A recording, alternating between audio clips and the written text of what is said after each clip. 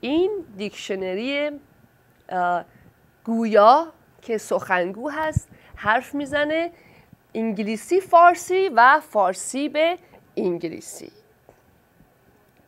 این دیکشنری هست که دیگه آخرین پدیده، آخرین اتفاق در تکنولوژی دیکشنری و برگرداندن زبانها به هم دیگه. این دیکشنری به نام پارتنر یا EFA 800 محصول کمپانی اکتاکو هست که میبینیم با هم محصول کمپانی اکتاکو که تلویزیون پیام افغان و بازار پیام افغان مستقیما این پروداکت رو از خود کمپانی اکتاکو تهیه میکنه، از کمپانی مادر، و حتی با کمی قیمت پایین‌تر از خود کمپانی برای شما عزیزان عرضه میکنه.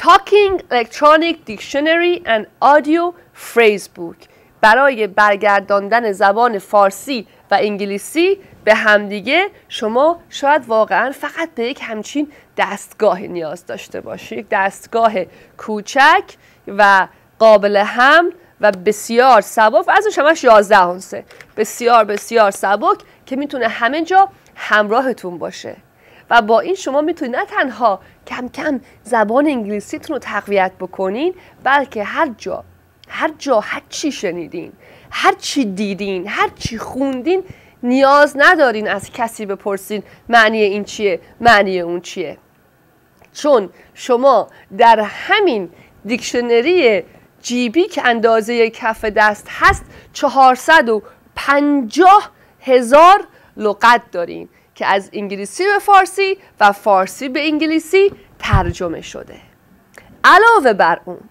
علاوه بر این که این دیکشنری شامل تمام لغت ها هست، اصطلاحات رو هم درش میبینیم.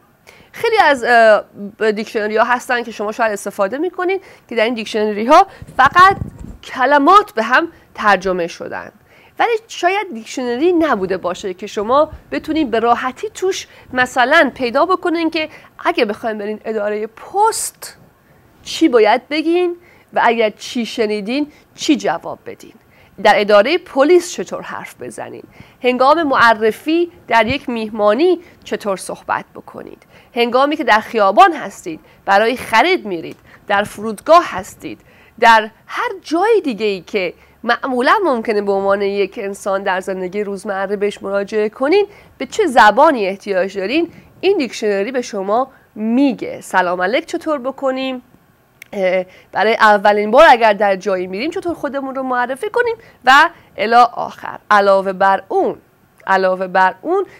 بر این که هم دیکشنری هست، هم تمام این اصطلاحات رو به فارسی انگلیسی به فارسی داره، براتون حرف میزنه و چون تاکینگ هست، چون سخنگو هست، شما میتونین پرونانسیشن یا اصطلاحاً تلفظ لغاتتون رو باهاش امتحان بکنین.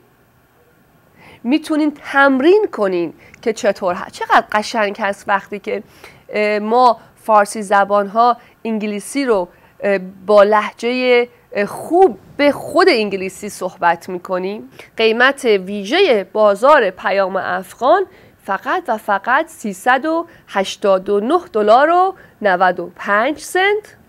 $389.95 که این CD 30 میلیون لغتی هم به همراهش به عنوان هدیه رایگان تقدیم شما عزیزان میشه. موفق شده این هستش که لهجه شما رو هم درست میکنه. گوش بکنین، یک کلمه رو دیدین HELTH نمیدونی معنیش چیه، داخل این وارد کردیم، دیدیم معنیش هست تندرستی، سلامتی، بهبودی. حالا میخوایم بدیم چطوری تلفظ میشه این کلمه. به شما میگه که تلفظ صحیح این کلمه health هست، health نیست، health. T و H رو به صورت مخصوصی تلفظ میشه کرد. اینجا یک قسمت دیگه داریم به نام اکسترا.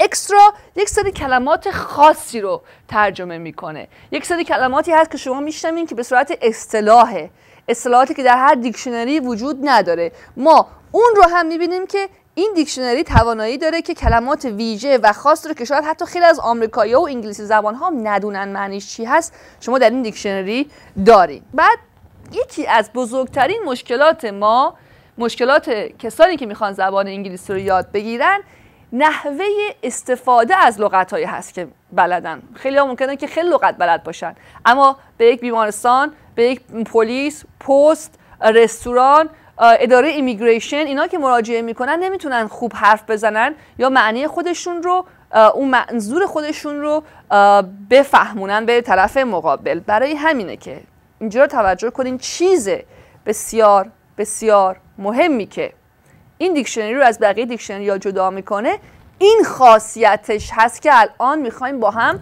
روش کار بکنیم. در این قسمت، پس ما این سومی رو که زدیم، در این قسمت فریز بوکش شما میتونید انتخاب بکنین که برای چه قسمتی میخواین الان حرف زدن تمرین بکنین. میخواین از کسی دعوت کنین، میخواین خداحافظی کنین، میخواین سلام بدین، میخواین از کسی معذرت خواهی کنین، میخواین تشکر کنین، در ارتباط با وقت، سلامتی، آب و هوا درخواستی اگر دارین، چه احساسی اگر دارین، مسافرت هستین، تو هتل چی بگین، تو بانک چی بگین، توی مغازه چی بگین. خیلی خیلی خیلی کاتگوری های زیادی، حدود 30-40 تا کاتگوری مختلف داره.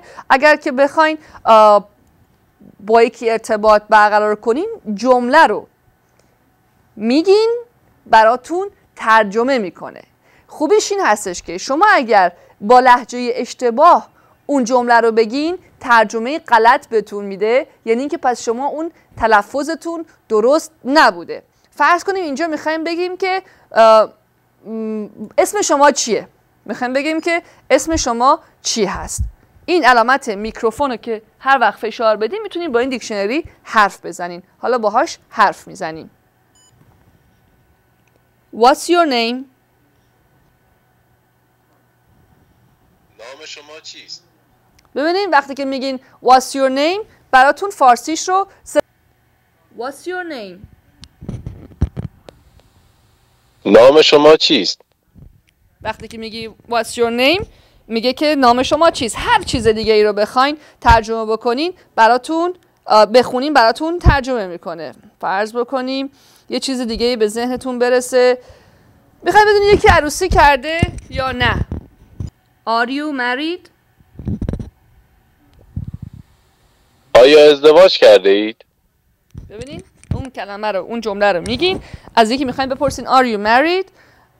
ترجمهش هستش که آیا ازدواج کرده اید. این چقدر برای کسایی هم که عرض میکنم حتی انگلیسیشون خوبه یا میخوان فارسیشون رو تقویت کنن هم حتی به درد میخوره. پس این یکی از مهمترین قسمتاش هست که شما هر جمله‌ای رو بهش میدین، این جمله رو براتون به فارسی ترجمه میکنه. لازم نیست تایپ بکنین، میتونین حرف بزنین با دیکشنری، با حرف براتون ترجمه میکنه.